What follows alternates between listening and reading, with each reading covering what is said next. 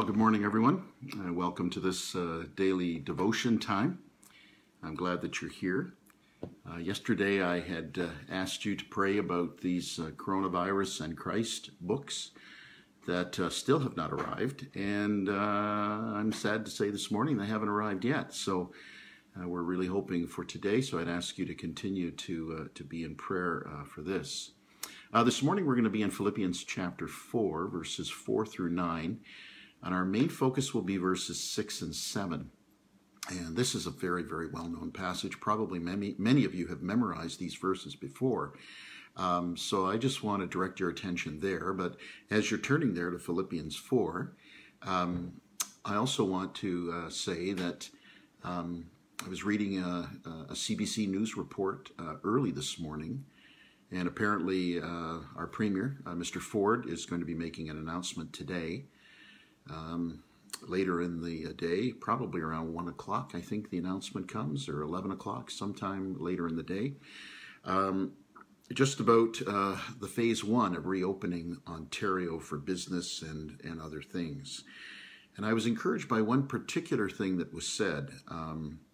This was a draft, but what they said was that the government is preparing, I'm reading this, the government is preparing for the next steps of reopening by consulting with faith communities and the wedding industry to develop guidance that may enable safe gatherings for wedding ceremonies and religious occasions. And the reason why that was such an encouragement to me was we haven't heard anything up to this point in time about what the government is thinking concerning churches, synagogues, mosques, other places of worship. So the fact that this is mentioned today or last night as the news report came out, it gives some excitement to me, and I hope it does to you too, that we should be hearing soon about what the government is planning so that we can regather again. So that's something to be in prayer about for sure. Our action committee, the ministry committee, the elders are considering our next steps. What does reopening look like for us? So that's something we should be really praying about.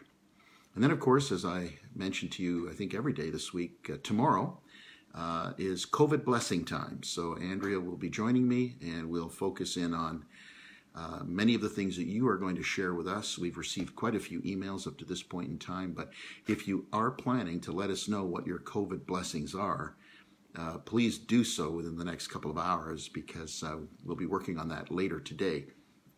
And we'd like to incorporate much of what you send to us into the things that we will share with you tomorrow morning. So let's pray. Let's pray and ask the Holy Spirit for his help. Our God and Father, we are grateful to you for this new day that you have given to us. And we want to commit it again to you by beginning it with prayer, beginning this day with reading your word to seek and to receive from you our daily bread. And so we pray you will provide for us. We pray that the Holy Spirit and his help will be available to us so that what we read can be applied appropriately to our hearts. Lord, this is a great passage, and I pray that you will just make it come alive in our hearing and understanding today. I pray this in Jesus' name. Amen. Okay, so we're going to read Philippians 4, verses 4 through 9, but I want you to take particular notice of verses 6 and 7, because that is where our focus is going to be.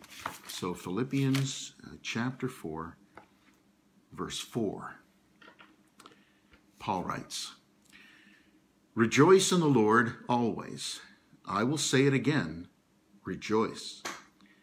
Let your gentleness or reasonableness be evident to all.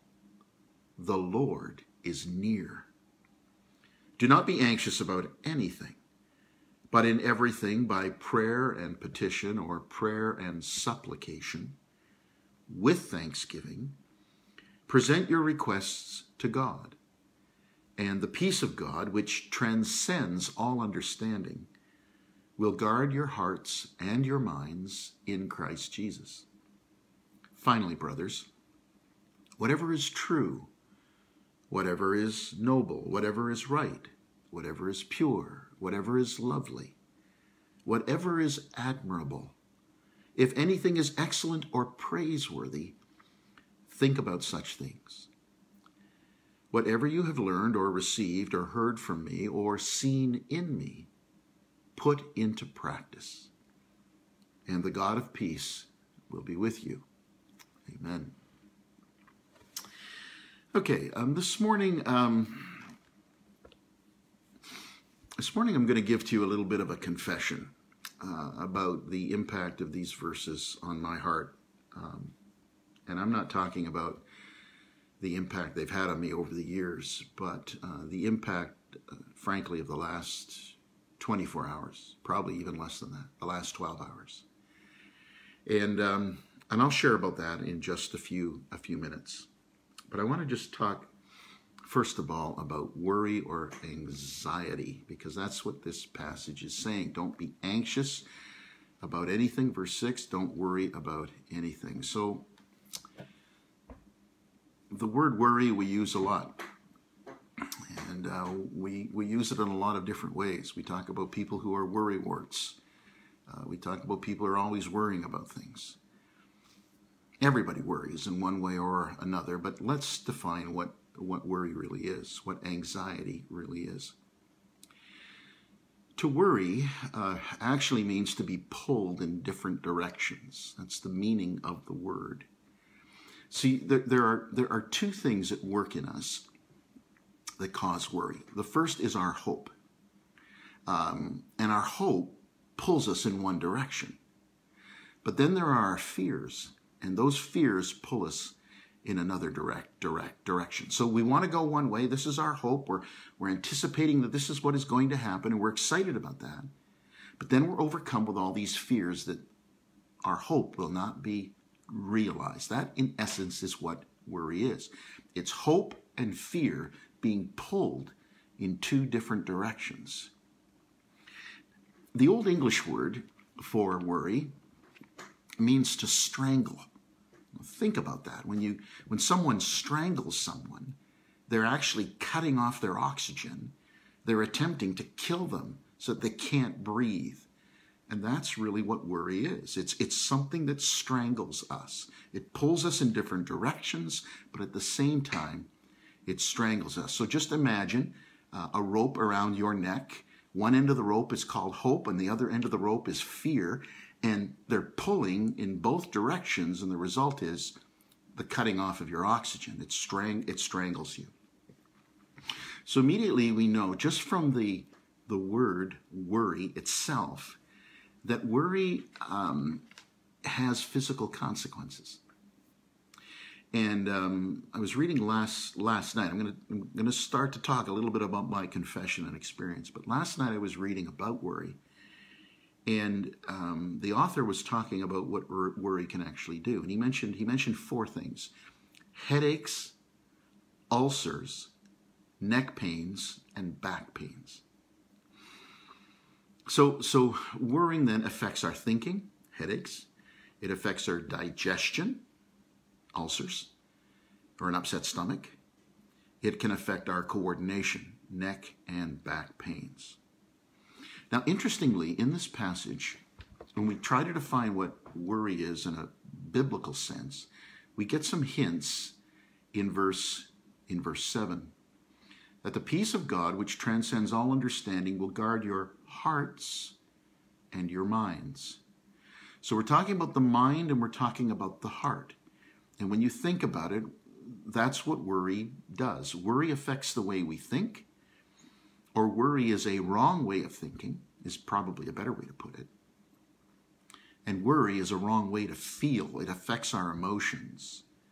Our emotions are deeply disturbed when worry happens. So again, our emotions are really tied in very closely with the way that we think. Worry is wrong thinking, and worry, according to the Bible, is wrong feeling.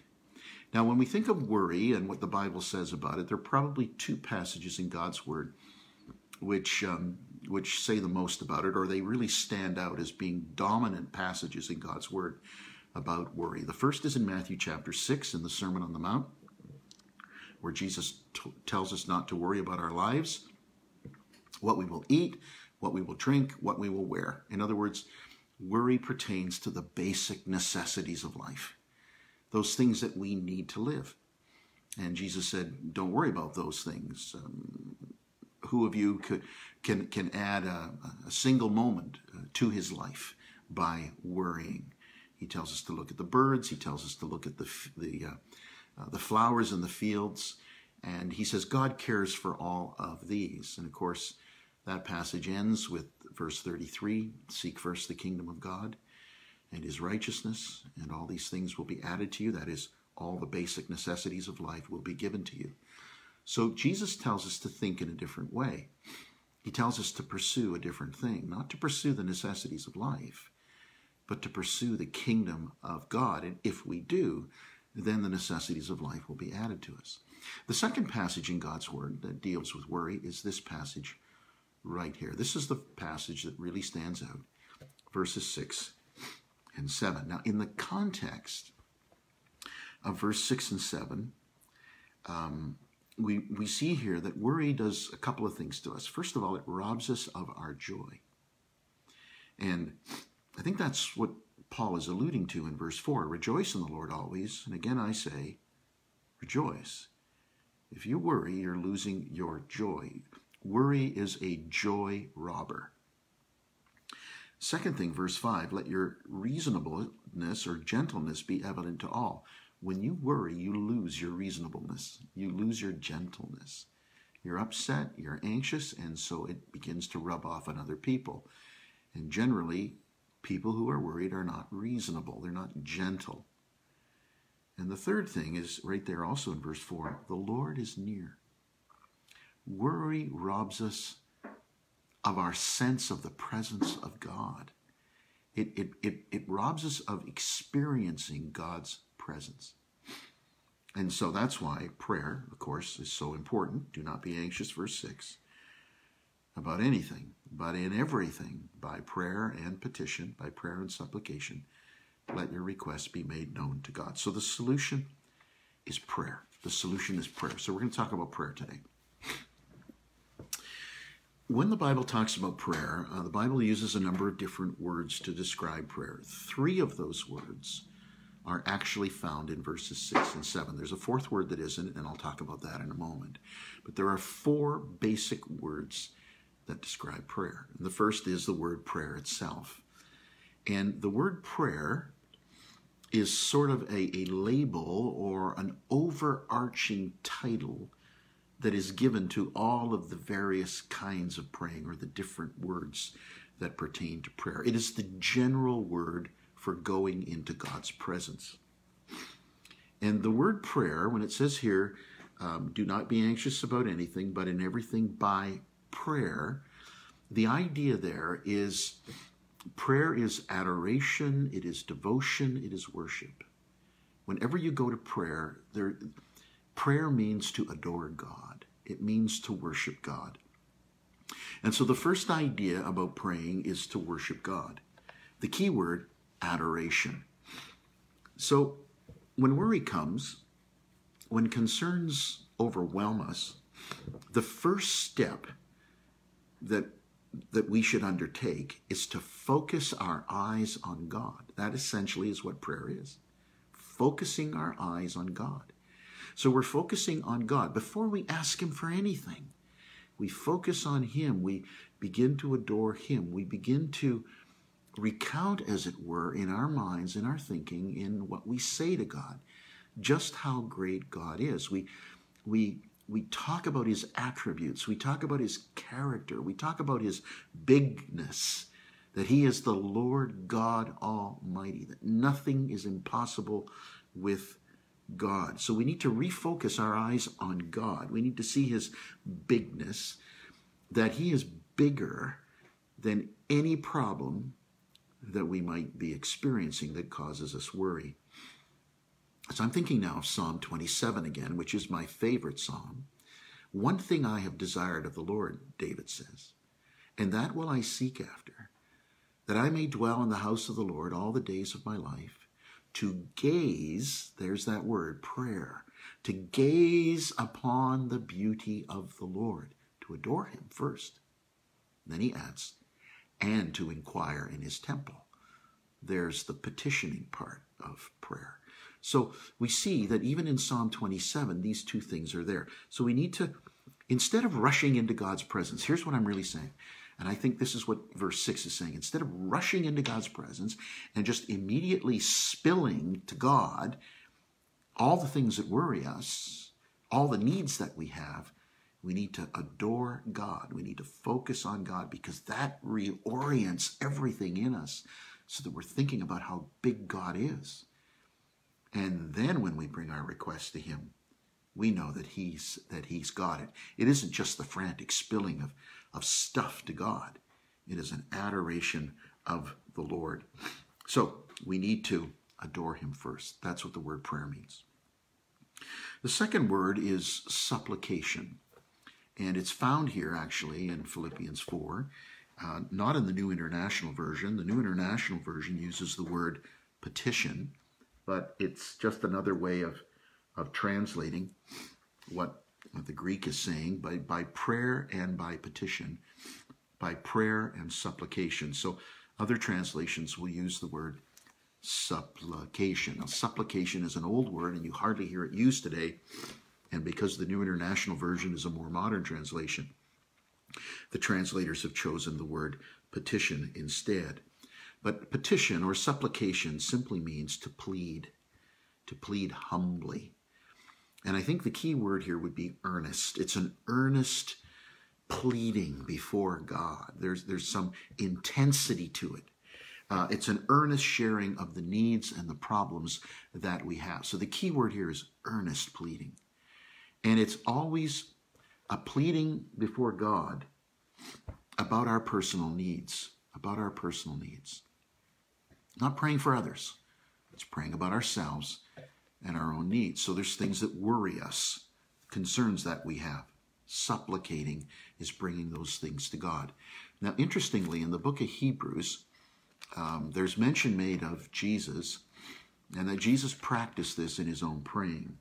Hebrews 5 verse 7 says, during the days of Jesus' life on earth, he offered up prayers and petitions, or prayers and supplications. So he was adoring God and supplicating before God, and he did this with loud cries and tears to the one who could save him from death.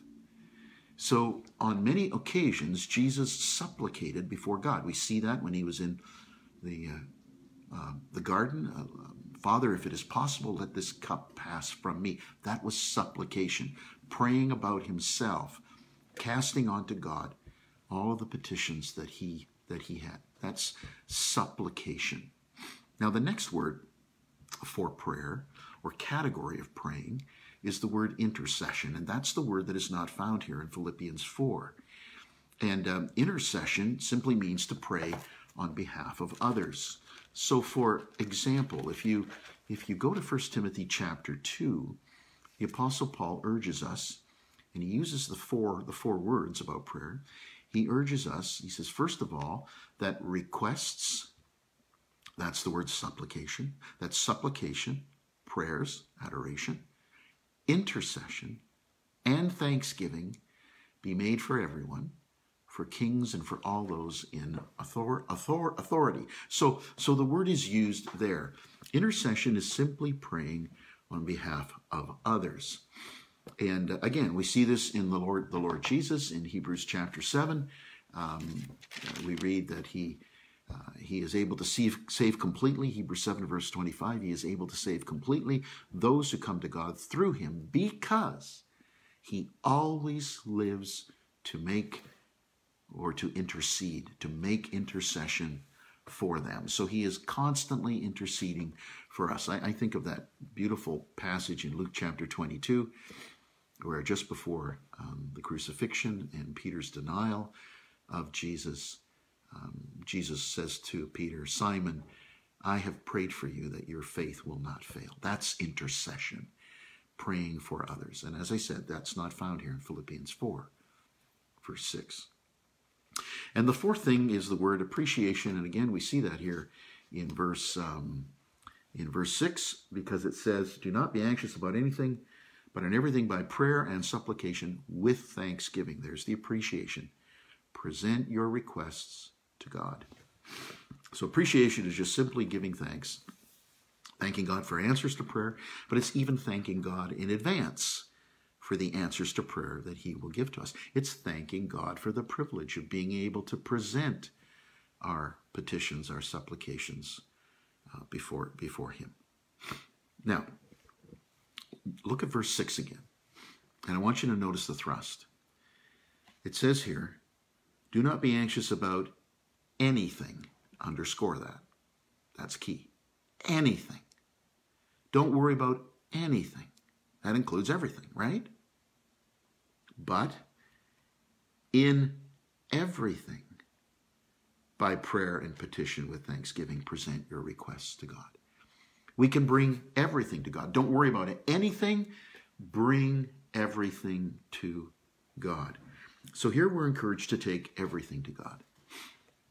I suppose if there's any failure that I've had in my life in terms of prayer, biggest struggle is just doing prayer, praying. But if there's a secondary struggle that I've had, it is that I tend to bring the big things to God, and the little things I don't. That's part of the confession that I'm making today. That may be true of you too. Others of us may bring all the little things to God, and we don't bring the big things to God. But I tend to worry about the little things, but the big things, I kind of think God's got it. That's me. This passage is saying that talking to God about everything that concerns us is the first step to victory over worry. You've got to bring it all to God. Whatever troubles you, whatever concerns you, you bring it all to God. So let me get into this confession a bit today. Last night, as I was reading and preparing for this morning, something hit me very, very hard. And it kind of started on Tuesday. On Tuesday, I was in a Zoom call, a prayer time, just at the start, the prayer time that Sharon Weir has with a number of individuals who are meeting each week to pray for revival. And I just got on at the beginning of the Zoom chat to share some prayer concerns. And Dorette James asked me, before I got off, she said, "Pastor, please tell us how you are." Now, she wasn't asking the way we normally ask each other when we see each other, "Hi, how are you?" She really wanted to know how I was doing. So as best as I was able, I responded and shared with her how I was feeling, the struggles I was having. I appreciated her asking me so that I could really let her and the others who were on the Zoom chat know. I talked about things like it's been stressful during this COVID-19 time in terms of the delivery of ministry. It's been frustrating as well. I talked about the difficulty that I experience in speaking to a camera all the time and not to real people. And I said that, to be frank, I'm just zoomed out. On Tuesday, I was involved in 5 different Zoom calls. And Tuesday night, around 8, I got home and I was zoomed out. So I talked about those things. But then as I was reading, and this author said that that worry can lead to neck pains and back pains, I immediately thought about what I was experiencing in my body. And I have a real tension here in my right shoulder, and I've been putting it down to the fact that I use my right arm to move the mouse around, and most of what I do on the computer is with my right hand, and so I'm constantly lifting my arm, and I put it down solely to that. I just thought, if I massage it enough, that'll go away. It's just bad habits using the mouse on a computer, and it just hit me really hard that that's not really what it was. That there have been little things, I suppose, that I have really been worrying about, not the bigger things. I seem to be able to handle that. It hit me all of a sudden that what I've been doing in prayer in recent days is I've been interceding on behalf of others but I've not really been supplicating on behalf of myself. And I don't say that in any kind of a, wow, look at me, I'm interceding, I'm more concerned about others. I don't mean it in that sense. It's just kind of the way I'm wired. And it hit me hard that I need to start supplicating. I need to start bringing the things that really bother me and concern me and that I'm worried about to God.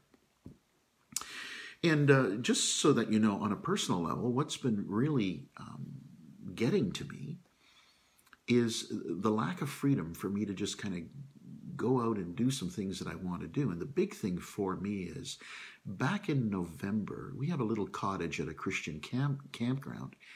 And back in November, 2 massive ash trees came down when there was some real severe wind, just missing the deck that we had built. But this was a huge ash tree. And the carnage, as it were, on the lawn is phenomenal. I thought I was going to lose 3 trees, but the arborist we brought in saved the other tree. But I have down on the ground now this massive tree, and I've got to get down there to this camp to cut this thing up. I don't want to do that this summer. I want to get it done now. And I had arranged 6 months ago for 4 individuals, 2 of them from our church, and the other 2, my sons, to come in on not this weekend, but the coming weekend to get her done and to really work on that. And now there's this prohibition. I can't go down there. The camp is closed. They won't open the camp, yada, yada, yada. And that's been bothering me. And I don't think I've surrendered that to God. And so there's been this hope of getting this done and the fear that I can't get it done, and it's been strangling me and pulling me in different directions. And so last night I started to supplicate about something simple, personal, but it's been getting to me. Here's the point. Brothers and sisters in the Lord, you need to supplicate, not just intercede. Do that, yes, but you need to supplicate. You need to bring everything in your heart, every concern, to the Lord. And what happens when we supplicate with appreciation, with thanksgiving? Well, it's right here in this passage. And the peace of God, verse 7, which transcends all understanding. You can't put this in words. Will guard. The word there, guard, means garrison. It's like a fortress. Garrison your hearts and minds in Christ Jesus. Of course, it all comes to us through the Lord Jesus Christ. So think of Paul here. Paul is writing these words, and he's guarded. He's garrisoned in this jail. He's literally chained to a Roman guard. And Paul is saying that God's peace can do the same thing for us. It can stand guard on our behalf. And God's peace stands guard over 2 areas that create worry. Look at what it says. And the peace of God, which transcends all understanding, will guard, number 1, your hearts, your feelings, and number 2, your minds, your thinking, in Christ Jesus. So the peace of God doesn't mean the absence of trials, but it does mean that in the midst of those trials and frustrations and concerns and worries, we have perfect peace, a peace that transcends all understanding, because the Lord is with us. Let me just close with this. In Daniel chapter 6, read it today. Amazing passage. In Daniel 6, Daniel, because of his good life, is rising to important levels within the Babylonian kingdom where he was taken in exile as a slave. And the king is very pleased with him, but there's a lot of jealousy going on among all the other officials to the king, and they don't really appreciate Daniel and his faith. They can't find any fault with him. And so they know they can find some fault with him if they go after his God and his faith. And so they ask the king to establish a decree that all prayers must go to the king and to no other God. And that if anyone prays to a god other than the king, those individuals would be put to death or punished. It's really a setup. They're trying to catch Daniel in some kind of a fault because they're jealous of him. And so this decree is issued by the king, and Daniel, of course, refuses to obey it. And the scripture tells us in Daniel 6 that Daniel goes to his room, to his chamber, and he prays. And in verse 10, it says that he prayed and gave thanks. Now, those two words are the words adoration and appreciation. There are two parts to prayer. Two parts to prayer. But in verse 11, it says that he brought his petitions and he pleaded with God. He supplicated. He supplicated.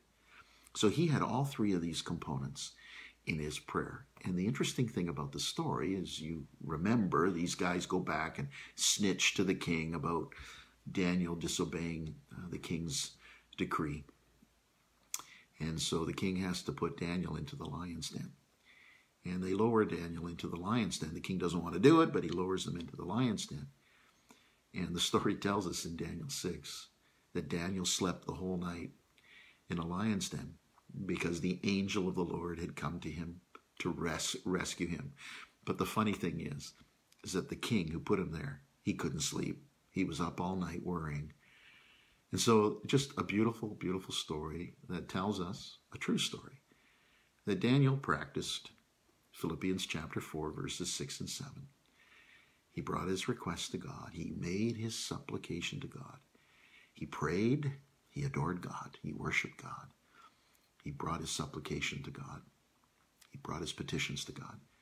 And he did so with thanksgiving. And the result was he had the peace of God in a lion's den. God can do the same for us. Amen. God and Father, we just thank you for this beautiful truth here in Philippians chapter 4, verses 6 and 7. Lord, we love all of your word. We love every word that comes from you. It's all given by inspiration of the Holy Spirit. But Lord, there are parts of your word that we really love, parts of your word that really touch us deeply and meet our need. And this is one of those passages. Lord, these two verses are a promise, not only a command, but a promise. And so, Lord, help us to supplicate and to bring all that troubles us before you. And as we do, lift from our burden, from our shoulders, the burdens we feel, and grant us your perfect peace that surpasses all comprehension. Because we pray it in Jesus' name. Amen. Well, thanks everyone for joining me today. Don't forget, tomorrow is COVID Blessings. And if you are going to share with us how God has blessed you during this period of time, make sure you email that to us within the next couple of hours. God bless. Have a great day. Bye-bye.